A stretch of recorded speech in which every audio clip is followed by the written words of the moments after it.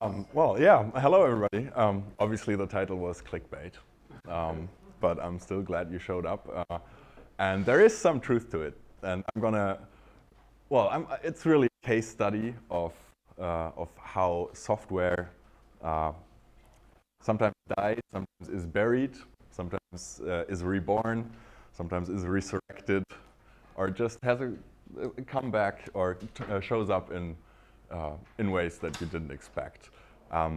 My name is Christian Glombek. I'm a senior software engineer in OpenShift at Red Hat. I am on the OKD Streams team, and we maintain the OKD community releases, which is the community version of OpenShift.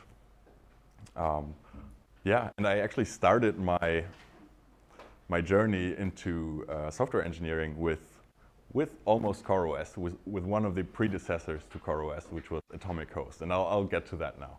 So really, the past of CoreOS, and I'm not going to give you a whole history lesson on CoreOS because I wasn't there for the CoreOS, Container Linux CoreOS time. That was the original CoreOS. It was a Gen 2-based system. It was then renamed to Container Linux, at least the community variant, and then Red Hat bought the company CoreOS, and we created a new operating system that took the name of the predecessor, but really it was a new operating system, and that operating system was based mostly on the Atomic project. Some folks may still remember the Fedora Atomic Host releases. I think there was also a Red Hat product in there somewhere, and really, we took the best of these both worlds, or at least we tried to do that. And I think we did pretty well in taking the best from to create the new current CoreOS. So really, what do we have today? What's happening in CoreOS land? The main Fedora CoreOS release, which is the upstream, leverages all kinds of software. It's built with RPM-OS tree, so it's image-based or hybrid image-based.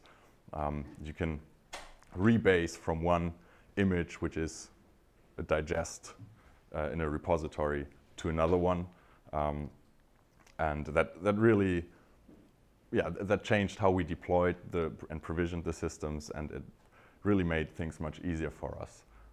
There's obviously things like Podman, which is our main container runtime. In Fedora CoreOS, we actually still ship Moby, which is Docker. And Ignition is our first boot provisioning tool, and we took that from the original Container Linux CoreOS.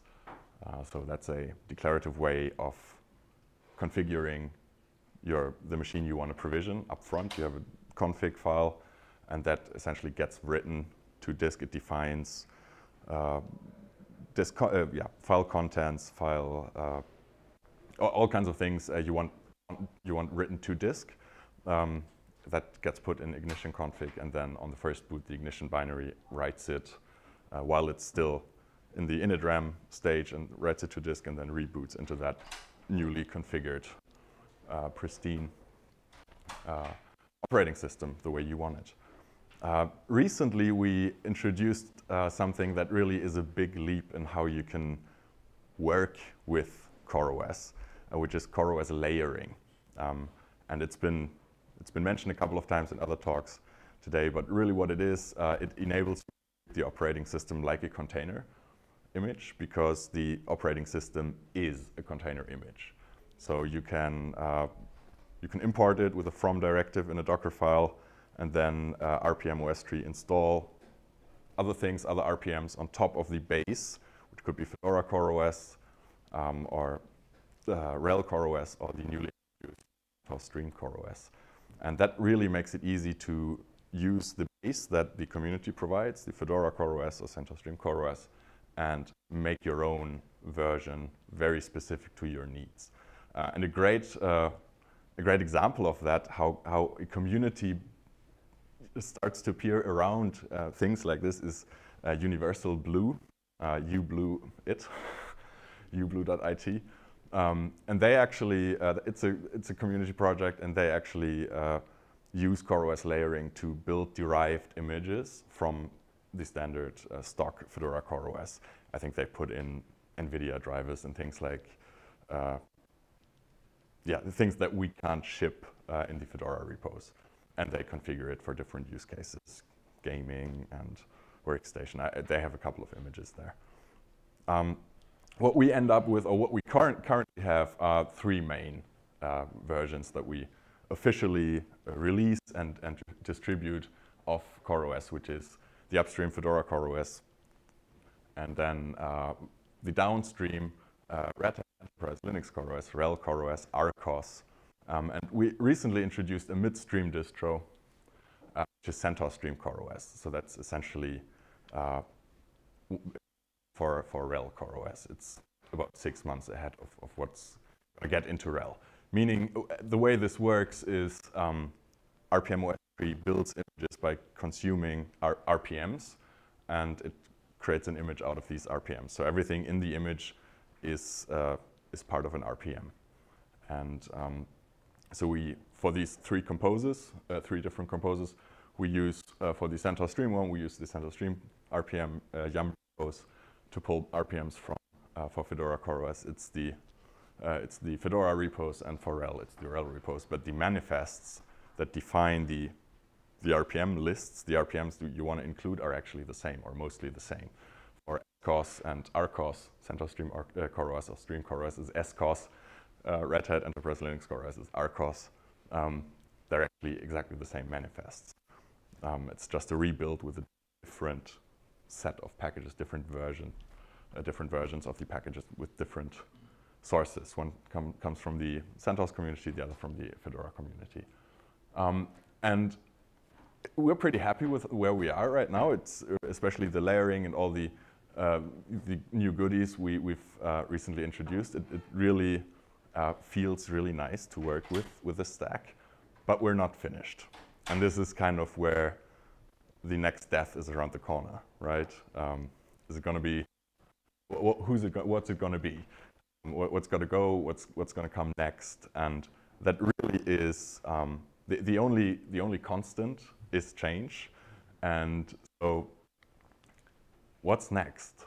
What do we want to do? What do you want to do? There's a lot of interesting projects in the realm that we kind of have our finger on the pulse, or are following, or definitely want to include.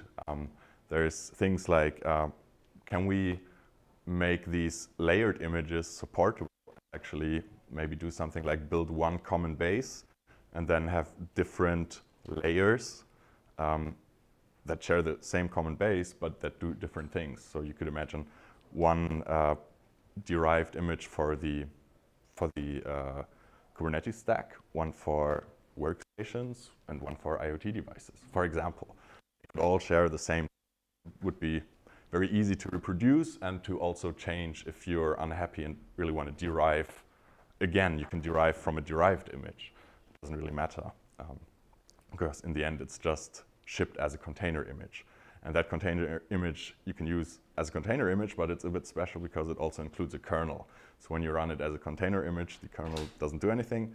But when you use RPMOS tree to rebase to that image, then the image is actually written to disk, and the system is rebooted into that image. Then it's not in a container anymore. We really use the container as a distribution mechanism for the images, because container registry are ubiquitous today. So what are these things here? UKIs, Unified Kernel Images. That is something I'm really excited about. I think it'll make our operating system safer, because with that, we'll be able to do attestation from the start to the end, essentially. It'll be much easier than with the current bootloader stack that we have. Obviously, there are different interests here, different teams, different requirements from customers, from community users. So really, nothing is set in stone yet, and we don't even know how it's going to look when we get there. So really, this is the time to shape this. There's other things like boot C, which could replace RPMOS tree sometime. And yeah, really a lot of, and Compose FS, which will enable FS Verity for our use case in RPM-OS tree or even boot C based image distributions. And really, what's the takeaway? What do I want to say with all of this? And especially with the looking into the future, right? We can't change the past, but we definitely can do our best to shape the future.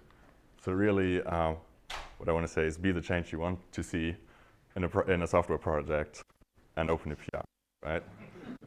That's like, yeah. The quote is not by Mahatma Gandhi. And that really closes the circle here back to this conference's motto, which is define future. You can define your own future and be part of it. And I'd like to invite you to do that and to join any of these projects here or any other. Join the community around it and contribute to open source. Thank you very much.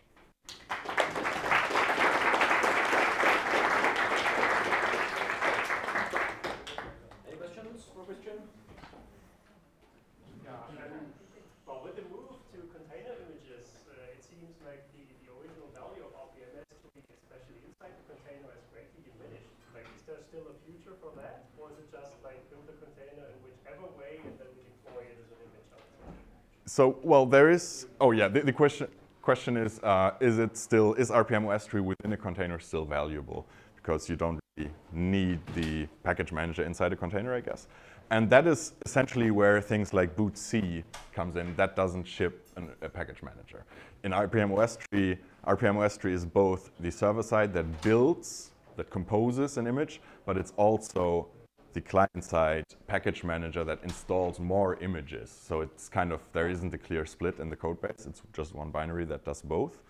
And with boot C, the build part would be separate. And boot C wouldn't know about RPMs. It would just know how to out an OS tree native container to disk and boot into it, and maybe upgrade to the next one. So yes, there is, like, maybe it doesn't make sense going forward. Maybe there are use cases where we want the layering to happen in a container build, because you can do these layered builds with Podman build, Docker build, on a cluster, anywhere. They don't need to be privileged, which is also different to the base compose needs to be privileged, because we need virtualization enabled in the builder and run some stuff in a nested nested virt way.